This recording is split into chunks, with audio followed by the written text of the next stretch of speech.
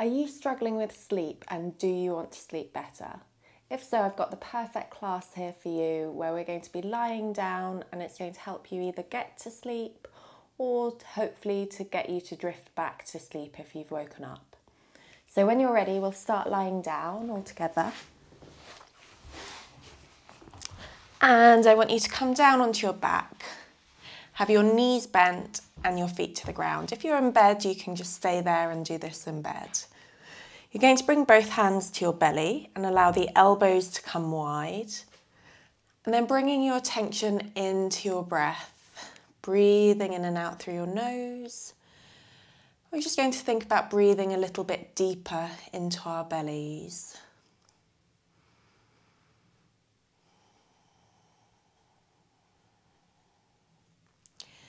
As you breathe in, feel the hands rise. As you breathe out, feel the hands lower. But just keep the breath nice and easy, nice and simple. Bring the feet slightly wider than your hips. And again, your heels are about beneath your knees here.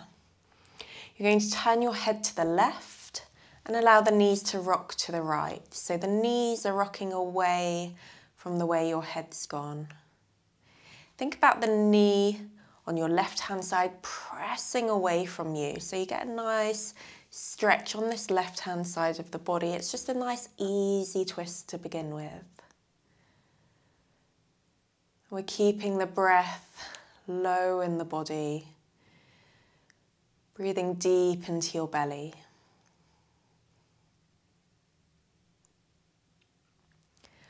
On your next inhale, back through center.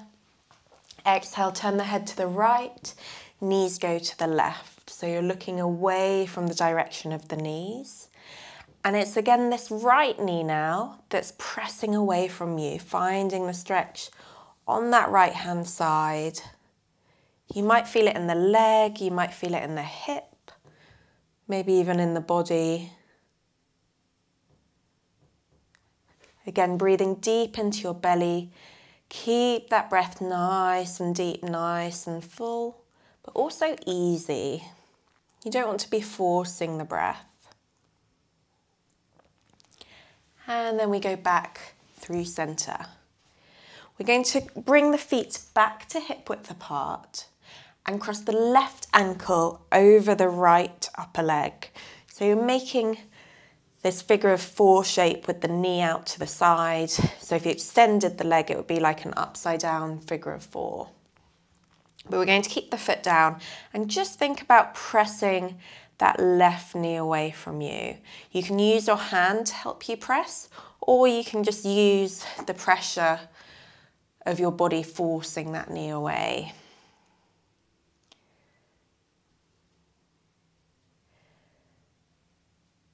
Good, that might be enough and you stay there, or you can draw the right hamstring in.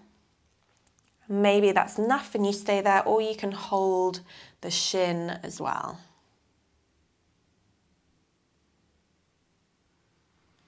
Again, breathing deep.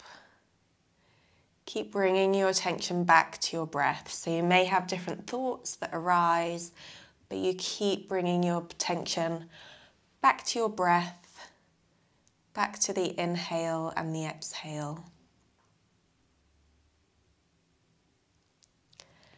And then slow to release down and swap over to the other side. Again, starting, keeping the left foot down and just pressing the right knee away, either just with your leg by itself or with your hand helping.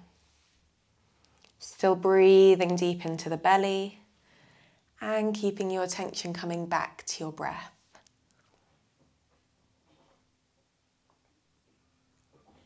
Again, maybe that's enough to stay there, or you can try bringing the hamstring in, or even the shin again. If you find the lower back really curls off, maybe try pressing the lower back down and easing back a little bit in order to keep the back down. So it just depends how flexible you are. But you want to still be able to press the lower back down as you draw the leg in.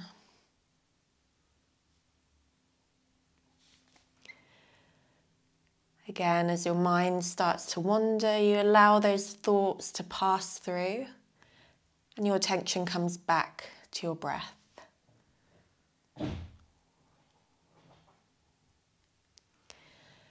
And then slow to release. We're going to hug both knees into the chest. Take your left arm around both shins if you can. If you can't, then just holding wherever you can. But if you can get around both shins, then do that. And then we roll over to the left-hand side and we're opening the right arm out to the side with a bend in the elbow. And you can adjust here to make this twist work for your body.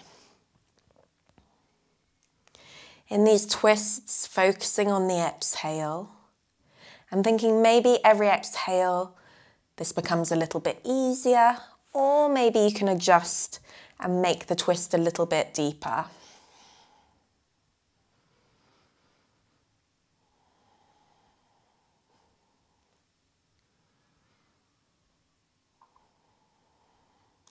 Just feeling the body unravel, unwind into the twist. And then slowly back through with the legs, hug around with the right arm, again all the way around if you can, and otherwise just holding wherever you can. Rolling over to the right, open the left arm out, and again adjusting it so that this twist works for you. And again, every exhale, maybe you can go a bit deeper into the twist, or maybe that twist just becomes a little bit easier for you.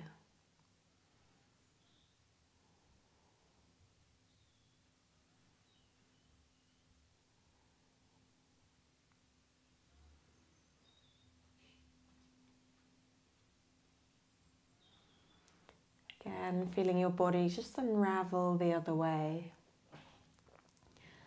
Gently unwinding into this twist.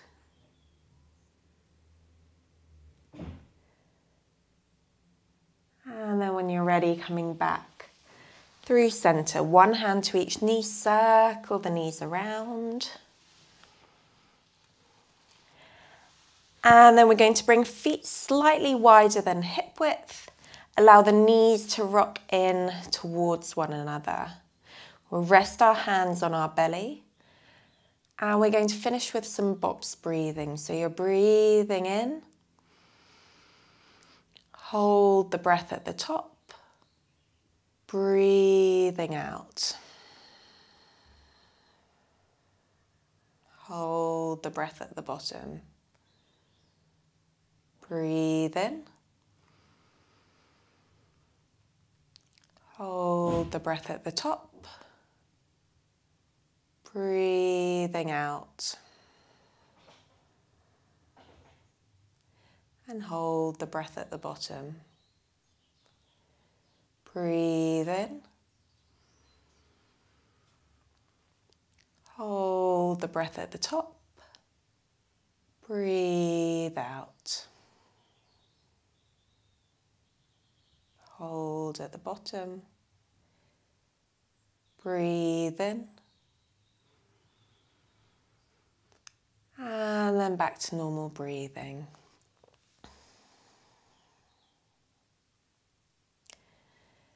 Good, and as you breathe, all I want you to do is simply think about making your exhales a little bit longer than your inhales. So if you're breathing in for a count of 4, try breathing out for a count of 6. So just that little bit longer on the exhale than your inhale. Good, and hopefully this is going to help you drift back to sleep. When you're ready, you can extend the legs and get comfortable.